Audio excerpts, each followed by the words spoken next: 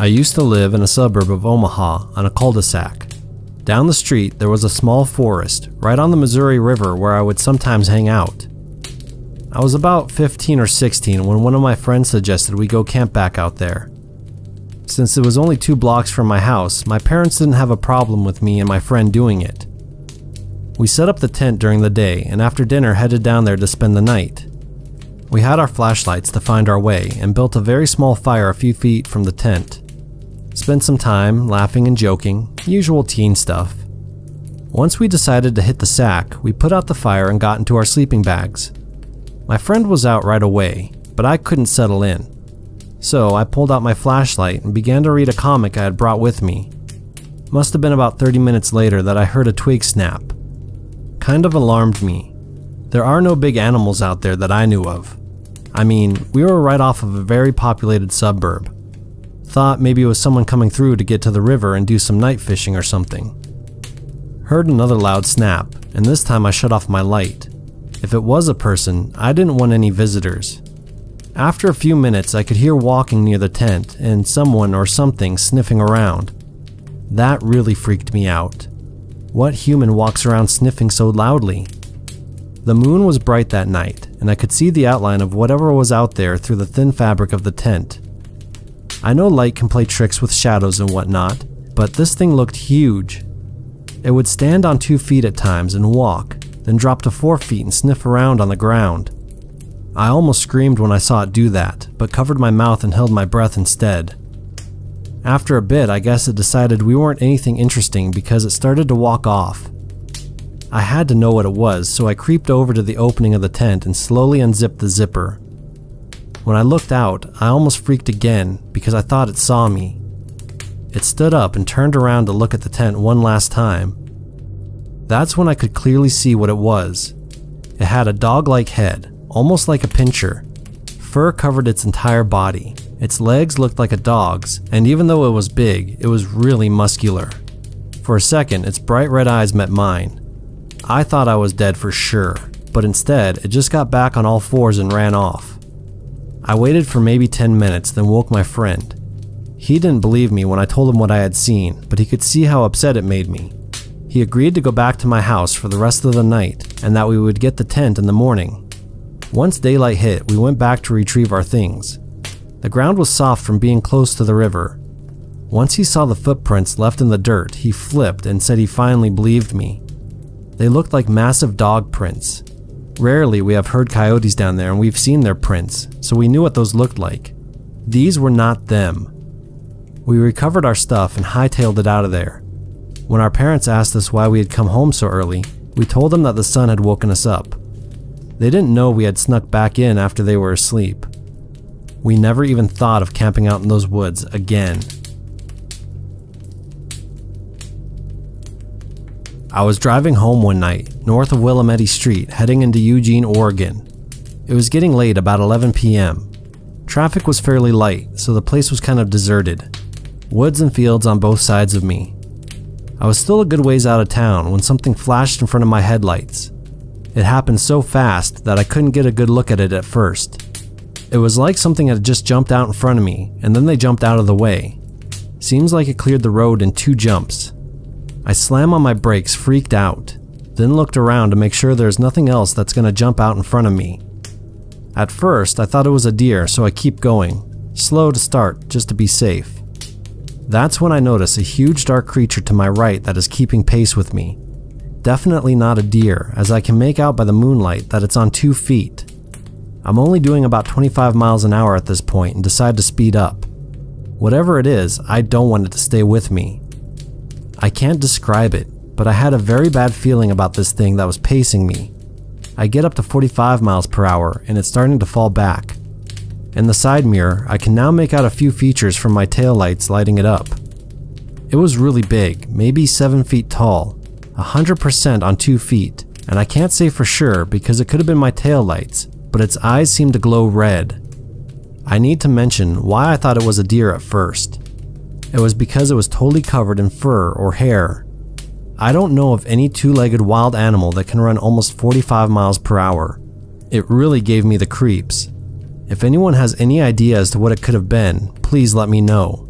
This happened a few weeks ago, and if anyone else has seen it on that road, tell me. I'm starting to think I might be going crazy. I have been backpacking and hiking almost my entire life, and I've never seen anything like I did a few weeks ago.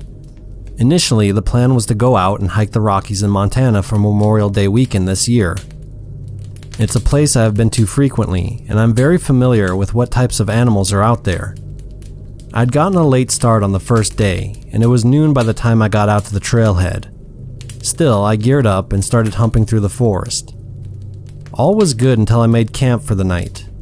The sun was about to set when I finished and started a fire. I had just sat down when I heard something similar to a yowl or a scream. It freaked me out at first. I had never heard anything like it before. Thought it might be some kids getting rowdy somewhere out there. With echoes and whatnot, it's not easy to pinpoint where sounds come from or how far away they really are. I didn't hear anything again until the sun had set all the way. It was about an hour later. I heard another one of those yowls or screams. This time it was definitely closer. I checked to make sure I had my 45 on me, just in case it was a mountain lion or something. Although I've never heard a mountain lion sound like that before, but I knew they were in the area along with wolves and bears, none of which this sounded like. I stayed close to the fire and kept my gun with me all night. The next day I continued further in. It felt like I was being watched now, and I kept my hand on my gun for pretty much the whole day. Sometimes these animals will stalk their prey before they pounce, so I wanted to be extra ready just in case. There were no strange sounds or anything, but still. Sat down for lunch, just some dehydrated food I had brought with me. Was opening the pouches, and that's when I saw it out of the corner of my eye. Something big moved through the woods about 100 feet from me. I stopped and looked around. Felt like 5 minutes had passed, and there was no more movement, so I went back to my food. I was pretty much on high alert at this point, and only ate bites as quick as I could. Then I heard something kind of lumbering through the brush behind me. The steps sounded slow and heavy. I'm sure it wasn't a four-legged creature, as the rhythm of the footfalls would have been different. Fearful that whatever it was might try to pounce on me from the back, I got up quickly and spun around. My hands always remained on my gun, but I didn't pull it, just in case it was some other hiker or something. I saw a flash of something big and hairy go between some trees. I don't know what it was, but I wasn't sticking around to find out. Even with my 45 on me, the size of the thing scared me to death. That was enough for me, and I began to hike back the way I came, almost at a full run. I heard the yowls one more time, but didn't stop to listen. In fact, when it got dark out, I turned on my flashlight and didn't stop all through the night until I got back to my car. When I got back to my house, I crashed from exhaustion. The next day I called Game and Wildlife to report my sighting. I thought they would have laughed at me, but they took it in stride. I'm not the first person to report seeing a big, hairy, unidentifiable creature out there before, was what I was told. I have no clue what it was. All I know is that in all my years out in the woods, I've never seen or heard anything like it before. This happened back in the 90s, when I was about 11 or 12. I lived in a small town in eastern Washington surrounded by hills and forests. It wasn't unusual for me to spend a whole day out in the woods with my dog, an Alaskan Malamute named Indy, just like in the movie. We'd go walking and exploring wherever we could. There was a path I would normally take out there that split around a rather rocky hill. One way led through a field back into more forest. Another way went down into a heavily wooded ravine. The ravine was always cool because it just seemed more mysterious. Anyways, I went that way this time, and at the bottom of the ravine, someone had set up a campfire. Probably some people out there partying or camping, not really sure. I had been through there plenty of times, but this time something caught my attention. There was a fishing arrow next to the burnt out campfire. Kind of odd. What would people be doing with a fishing arrow in the woods far from any water? I went to pick it up, being a curious kid and all, when I noticed something else odd on the tip of the arrow. There was what looked like long brown hair caught on the barbs. It wasn't human hair, it felt more like bear fur, but it was long, almost down to my ears when I held it on my head. It kind of reminded me of orangutan hair that I had seen in photos, almost the same color too.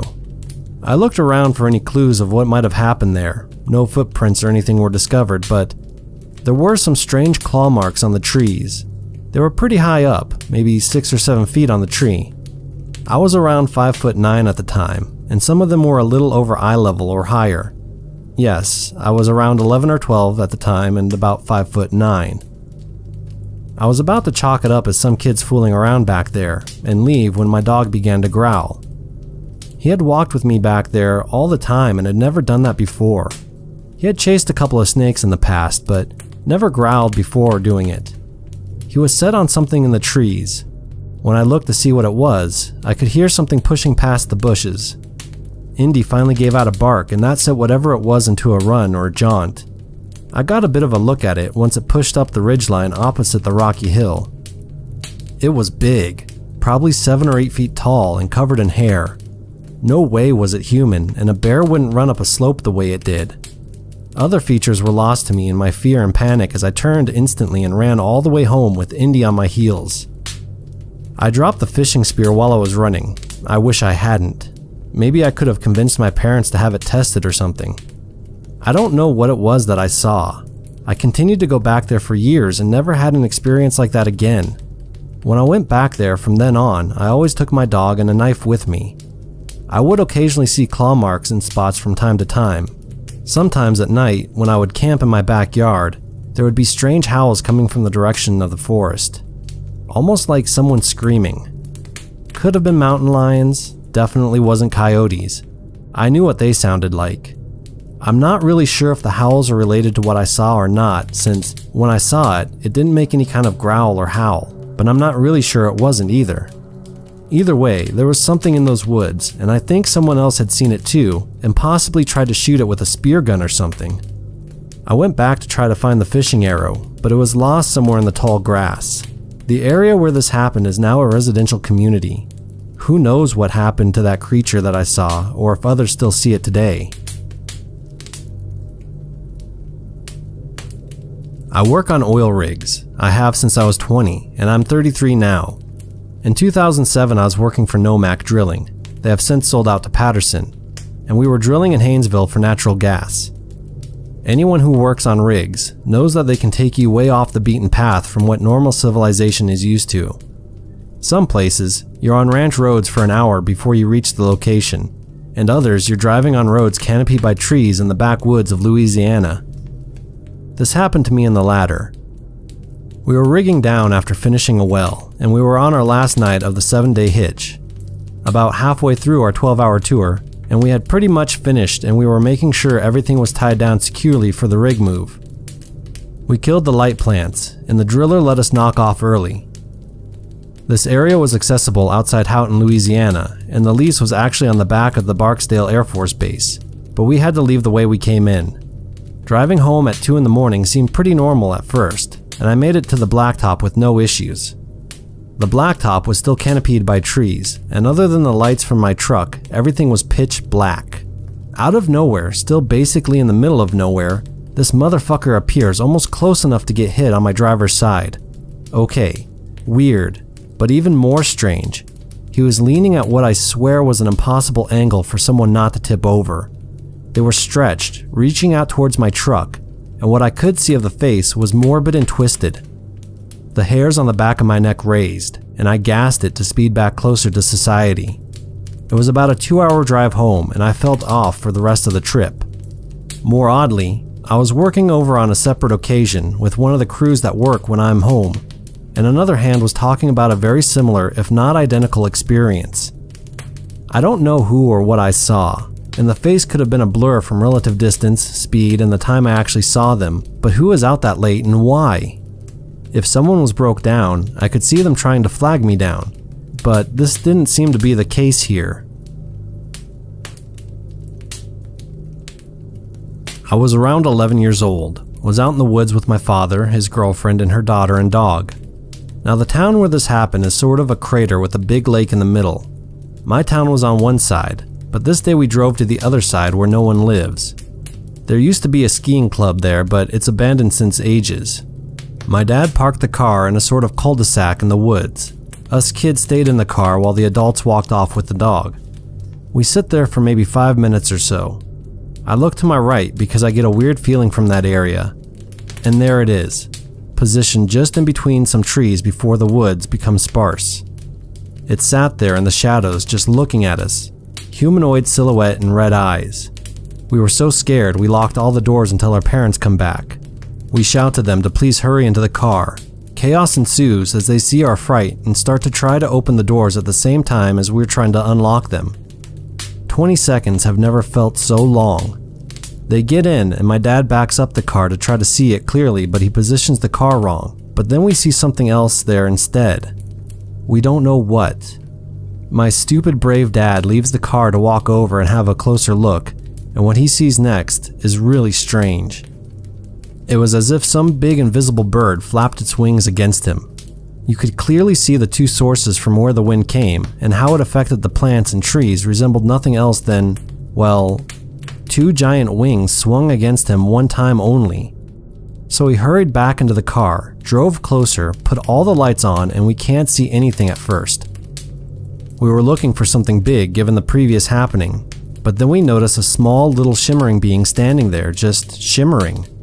For some reason this scared my dad more than anything, and so he panicked and drove off in a hurry, and we never looked back. With age, I have started to wonder if it was something else than a troll, but I don't know. I felt like the little one was trying to scare us off, save us, but I also feel like the shimmering might have been a trick. I'm pretty certain though that the little one saved us. Call it intuition. I get home from work. It's almost midnight. The door opens and the home security system does that high-pitched beep beep beep chime. I'm in my kitchen eating a late dinner before going to bed.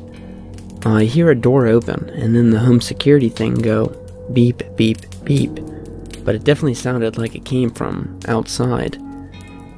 I'm sitting right by the back door, so I go check the front door.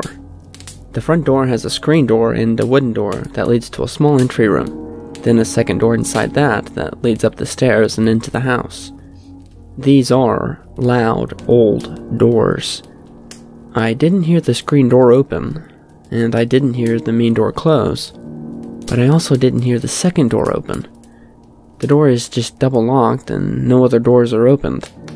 Nobody is standing outside. Okay, maybe it was the neighbor's door, and maybe they have the same system. I hear it again, and it sounds like it's coming from outside of the front of the house. I look out the window. It looks like there's a deer outside. It's crawling on the yard, with its belly on the ground. It decides to stand up and continues to stand up, but on its back legs. The deer makes the beeping sound, with its head raised up into the air. It's not a deer. It looks like a guy, but with deer legs. It's too dark to see what's really going on. I'm home. What the F? I'm home. The creature sounds like a dog is barking, but is trying to vomit at the same time. It starts to gallop away and across the street. Beep, beep, beep. What's weird about this is that I do not live in a rural area. The deer population typically stays down towards the outskirts of the city. I have never seen or heard anything like this. I'm 16, and I live in the backwoods of South Carolina. I've heard stories from the local kids of creepy things that happen in the forest, about 2 miles away from my new home. I decided to go check it out because how scary can it really be? I grab a pistol and a knife, as well as a flashlight, and I head out into the dense forest. As I'm in the forest, it starts to get dark. I turn on my flashlight. A heavy fog all of a sudden rolls in, bringing in a smell of copper and burnt hair. The hairs on the back of my neck start to stand on end. I start to hear this weird sound. It sounds like whispering and giggling. I hear something running around in the woods nearby. I hear it get louder and closer. I turn around and see something crawling extremely fast and low to the ground, on all four legs. Whatever it was seemed to have arms and legs, like a human. I fire a shot right into its back, and I can see the blood splatter and a gunshot wound. It lets out a blood-curdling screech and retreats back into the woods. The fog lifts and the smell, suddenly, goes away. I nope my way out of there, all the way home. I get home and there it is, right in my driveway. It runs towards me and I shoot at it, but the bullets don't seem to fire. My gun was on safety. It jumps up and all I can see are its huge white eyes, and I black out. I wake up some time later on top of my dad's car, with my dad standing over me, trying to wake me up. My head hurts like nothing else and my ears are ringing. I tell my dad what had happened in the woods, and he just laughs and tells me there's probably nothing. Life as I know it goes back to normal for about 3 hours, when my dad says, "Hey Jake, mind getting me some of those steaks out of the fridge?" I look at him and say, "Dad, my name's Nick, not Jake." He just looks at me like he's full of hatred. I just give him the steaks and he just goes into his room with them, uncooked. He comes out of his room about an hour later with only the packaging and throws them away. I don't even think about asking what had happened. At 11 p.m., he tells me to go to bed, which is odd, because it's Friday and he doesn't usually care when I stay up, but I do as I'm told and I go to my room. Around 3:15 in the morning, my door opens. It's my dad. I say nothing and pretend to be asleep. The smell of copper returns to the air and I feel sick to my stomach. My dad just sits on the edge of my bed and just looks at me for what I would say to be about 30 minutes. He then mumbles something under his breath, with the voice I don't recognize. My blood turns cold, and I just lay there. He finally gets up and leaves, and I finally am relieved, but I cannot sleep the whole night and just lay there in my bed. Finally, the next morning, I get up and I go out into the living room. My dad is asleep on his lazy boy recliner, and his nose is bleeding. I wake him up and I tell him I'm spooked and I ask him about the blood. He has no idea where it came from. I ask him about the night before, and he has no idea what I am talking about, and he doesn't remember waking me up from being on top of his car. My heart drops when he states that it was still Friday, when I know for a fact that it was definitely Saturday. He argues with me until I show him my phone with the day and time. At this point, we are both freaked out. I've never ventured out into the woods since then, and nothing strange has happened, except sometimes I will hear the front door open and shut a few times during the night.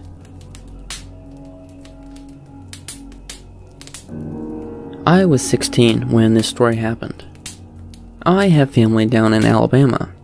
They farm and own a huge amount of land down in Huntsville. My uncle owned a big house and a bunch of trailers that they put out in the woods for hunting and camping. Down south, my cousins suggest that we go out there to camp. They know I'm a city kid and they like to tease me about being from Chicago. We collect some food, kill a pig and some chickens, and bring the necessities to camp out in the woods for a few days. We get to the camp, and it's obvious that something is very wrong.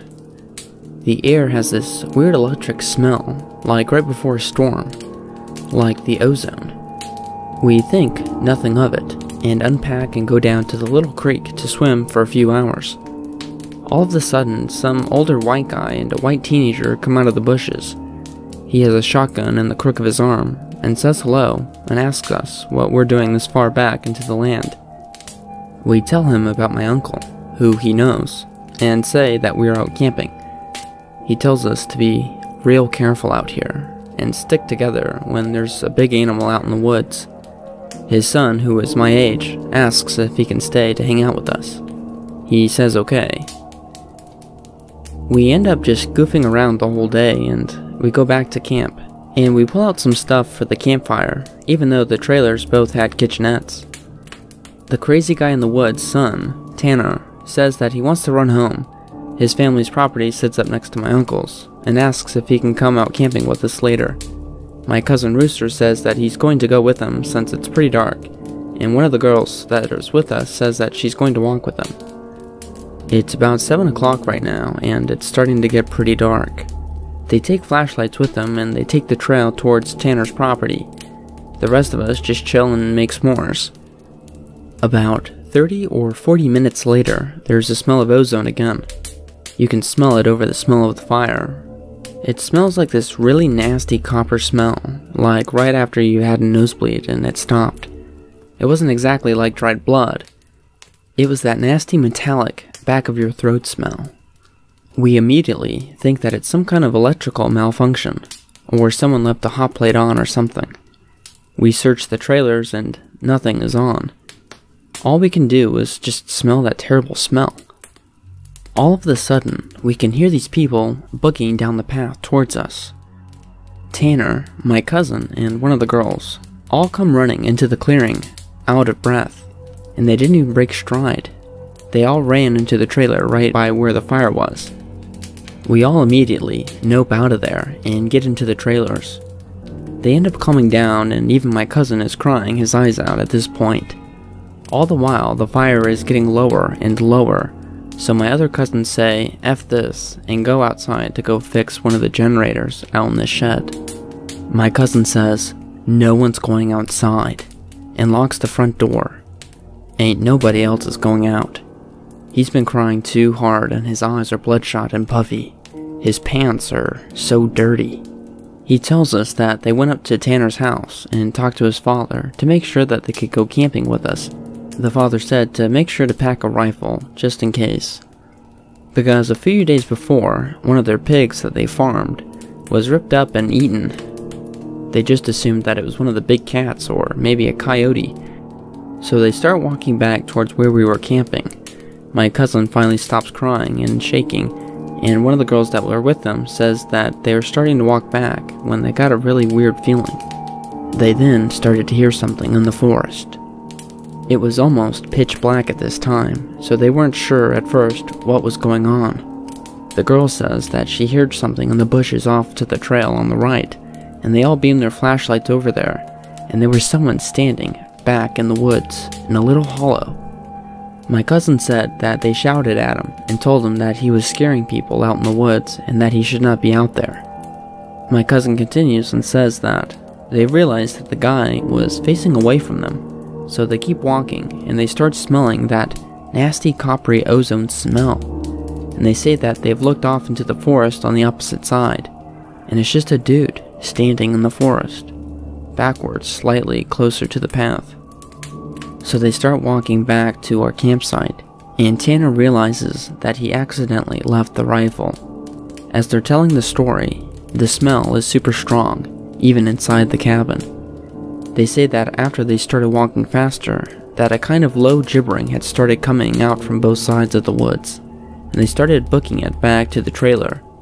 The girl said that she flashed her flashlight out into the woods to the side of them, and that something jerking itself through the woods, and the gibbering got louder and louder, and when they could finally see the light of our camp, something behind them started sprinting at them as hard as they could. The natural reaction was to run away as fast as they could and into the campsite. That brings us to now.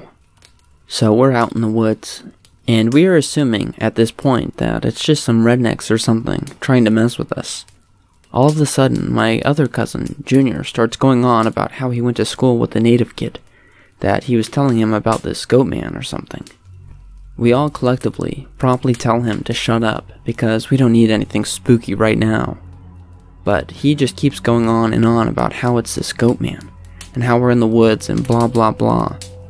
Now at the time, I've never heard of the Goatman or anything like that, but a couple of years ago, before I graduated from college, I've had a friend, or a roommate I should say, that was pretty well versed in the subject.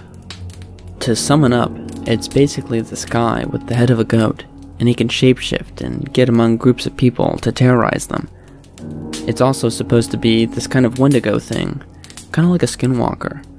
It's bad mojo to even talk about it, and even worse if you see it. Keep in mind, I didn't know this back when I was 16, so my cousin is going on about this Goatman and how it's going to try to get us.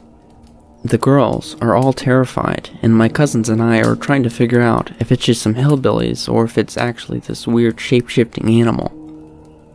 All of a sudden, the smell just goes away. Like, to this day, I haven't even experienced anything like it. Like, usually smells fade away or get less strong, but this just literally just goes away.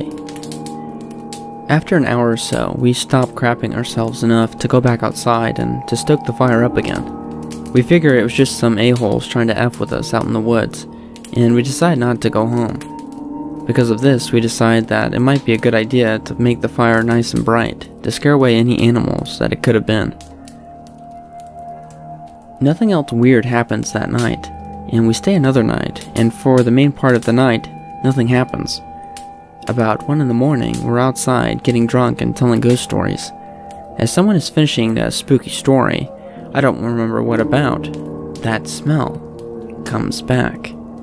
And it is so strong, like one of the strongest smells I've ever experienced. It's so strong, in fact, that one of the girls literally starts vomiting. I stand up and you can actually feel how clammy the air is. I say that we should get inside. This isn't right. We should have just left when we could.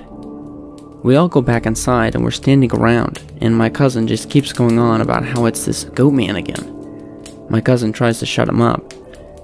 All this time I am feeling this weird feeling in my gut, and I can't figure out what it is. We end up sitting in there for a while. The smell is just as strong and we're terrified. We're all huddled in this camper. We end up cooking brats for everyone because nobody wants to go outside. The brats are packed in a 4-pack, and we have a total of 3 packs altogether. I grill them up on the stove, and everybody gets a hot dog. I get mine, and after a while, one of my cousins gets up and goes over to the pot to get another. He starts grumbling about how do I get 2, and everyone else only gets 1 hot dog. I look at him like he's an idiot. I tell him that everyone got 1 because there's only 12 brats, and everyone got 1, thus 12 people. If he wanted more, he should have brought them. That's when one of the people with our group starts screaming, "Oh my gosh, get out of the cabin now." Everyone starts crying and shivering, and it finally dawns on one of the cousins what is actually happening. Me and my cousin both glance around the room, and I feel my heart sink. We all run out of the cabin, and I begin counting. There's actually 11 of us all together. How was there 12 of us when we were inside? On this trip, we brought a lot of people with us. Some people we didn't know very well. Thus, it was kind of difficult to kind of keep track of who was who. We all finally calmed down, and we decide it's best that we all spend the night back inside the little camper that we have. Everyone spends the rest of the evening on their toes. I don't think many of us got any sleep that night. Did we actually stay in a room with a skinwalker and not know about it? That's really something I wish not to think about. This story happened a couple of years ago. It was me and my group of friends that we would go camping with quite often. It was our junior year and we had 2 weeks left before school started. We wanted to have fun and we decided to go camping, deep out into the woods. During this time, me and my friends were kind of into survivalism. We wanted to go camping with the bare essentials. We only brought some food and some tools that we could build a shelter with, and a couple of sleeping bags. I also brought a tarp just in case if things didn't work out. We literally picked a random patch of woods to go camping in. We went early in the day and tried to set up camp. We found a couple of sticks and logs and tried to put them together to make a shelter. I'm actually quite impressed looking back on how well we did. It did take us about 4 or 5 hours to make a decent shelter for all 4 of us. I wouldn't recommend it. After spending most of the day building our shelter, we were pretty hungry. As we were eating, it was around 6 or 7 in the evening. We decided to tell some scary ghost stories to make things more fun. We told your basic ghost stories. Nothing too crazy. There was one that was kinda good, but wasn't that scary. As the night got later, and the fire got more dim, that's when the more interesting stories came out, and we started talking about Skinwalkers. I had heard about them before, but I haven't heard about some of the additional information that I heard that night.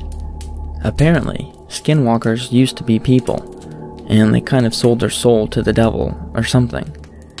By doing so, this granted them powers, the ability to change from one shape to another, mostly animals. I kinda had an idea about that, but this I didn't know.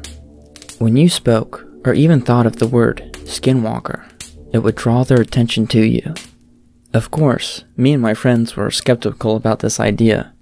That's kinda silly, don't you think? Deep down though, something about that kinda terrified me. From that point on, I was kind of on edge that evening.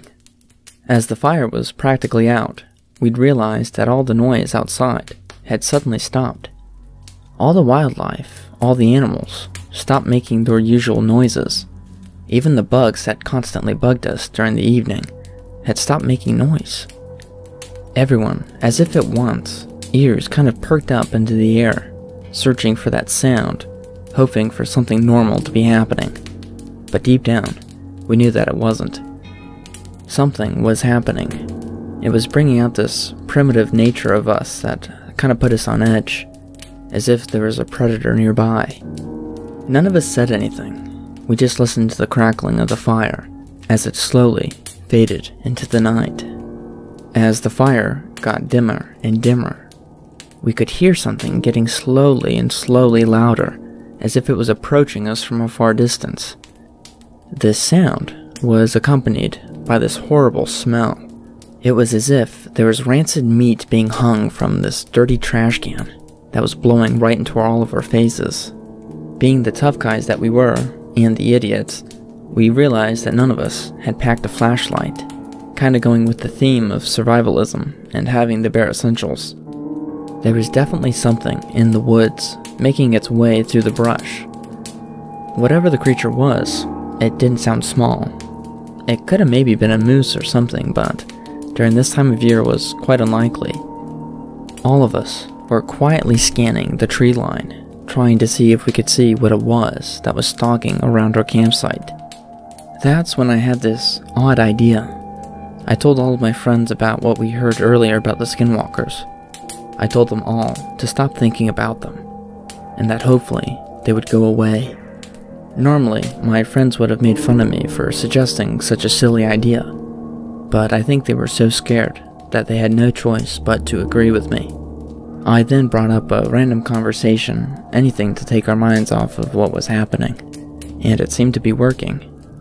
The sounds from around our campsite seemed to be going away, as did the smell. About 30 minutes later, it was as if all things were back to normal. The sounds of the forest came back to our ears, and we were pretty excited. I then made the suggestion that we should pack up and go back home, considering what was going on. It was about 1 in the morning, but it seemed like a better idea than staying out here for the rest of the night, especially with those creatures. I proposed the idea, and unanimously, my friends all agreed that we should have left a long time ago. One of the perks of not having much material when you go camping is that you don't have to pack up as much. We were packed up in about 15 minutes, all 4 of us, including putting out the fire. We were out of our campsite in record time, back onto our trail, hiking back to our cars. Unfortunately, this hike was about 20 minutes, and none of us had a flashlight. As we were hiking, I couldn't help but think what had happened earlier.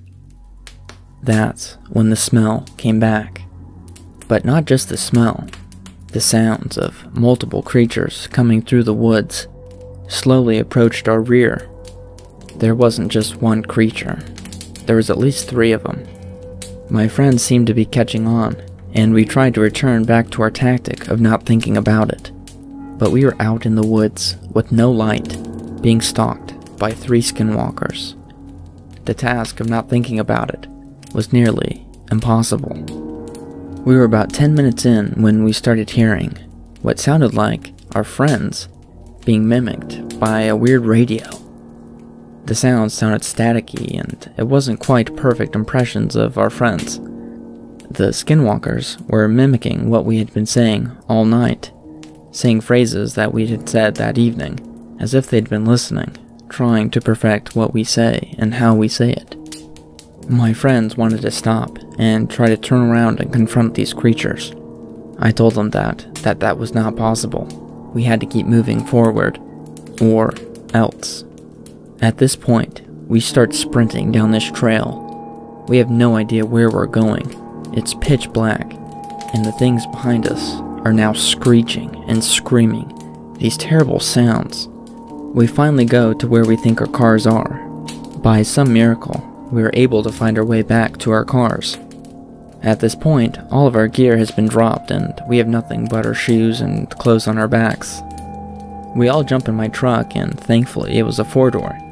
We're all inside, and I turn on the car and my headlights are on, facing the woods that we just had exited. The sight that laid before us was terrifying. About 20 yards away from us, in the woods, stood 3 creatures. They were all about 8 feet tall. The creatures looked like a crossbreed between a moose and a wolf. All of them had very large antlers. Some of them were broken off. Some of them were stained red. But all of them had very, very large teeth. Their eyes were a piercing red, and it was as if they were glowing. But all of these features do not come remotely close as to what was most terrifying about these creatures. They were all standing on their hind legs.